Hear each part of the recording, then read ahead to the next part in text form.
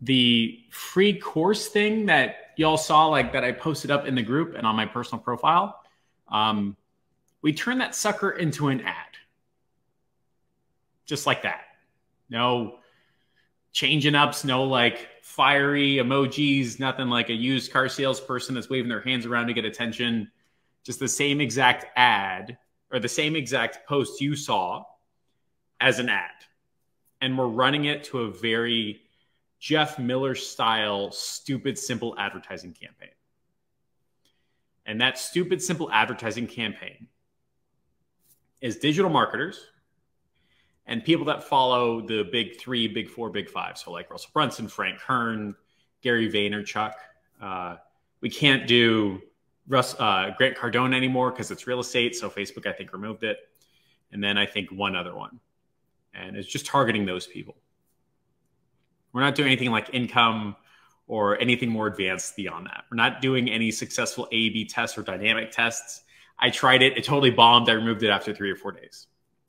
So it's effectively as stupid simple as you can get. Plus, there's no lookalikes. There's no pixels. There's nothing more. It's as cold, as stupid, as simple as we can get. And right now we're cruising anywhere between 15 cents per lead to $1 per lead to $2 per lead, depending upon the country.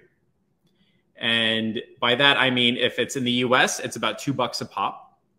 If it's in the UK, it's about $1 a pop. And if it's international, it's 15 cents each. Now, if you deep dive into international, effectively international for Facebook means India and Pakistan, which is totally kosher. They have money just like anywhere else. But when you type international, you think like globally, you don't think like exclusively only those two countries, but they make up for like 90% of international, which is like kind of interesting, right? Either way, though, I wrote up the guide and we just started advertising it.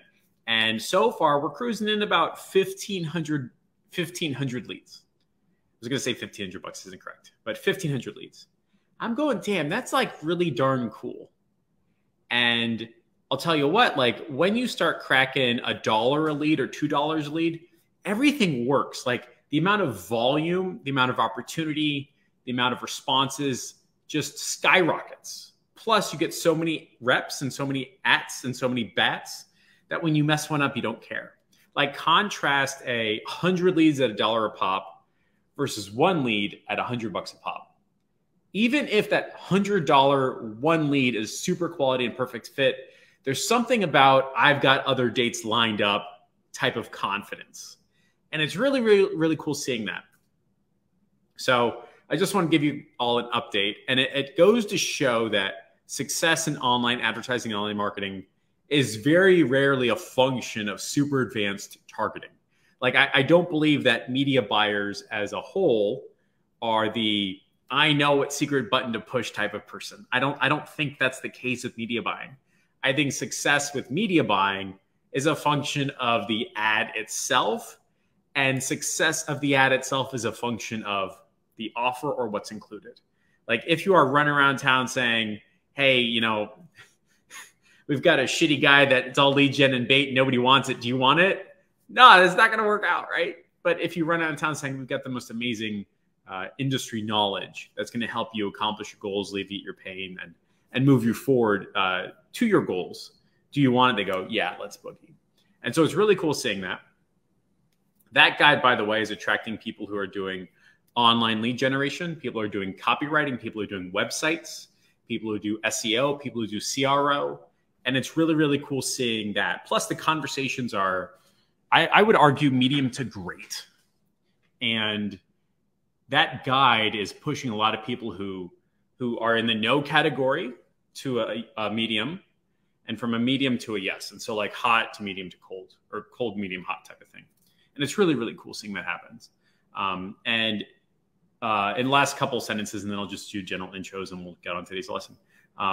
But seeing the most difficult, challenged marketing to marketers about marketing, agency to agency, and realizing that, again, it's almost never a function of targeting.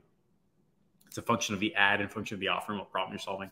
It's really, really cool and really reinforcing.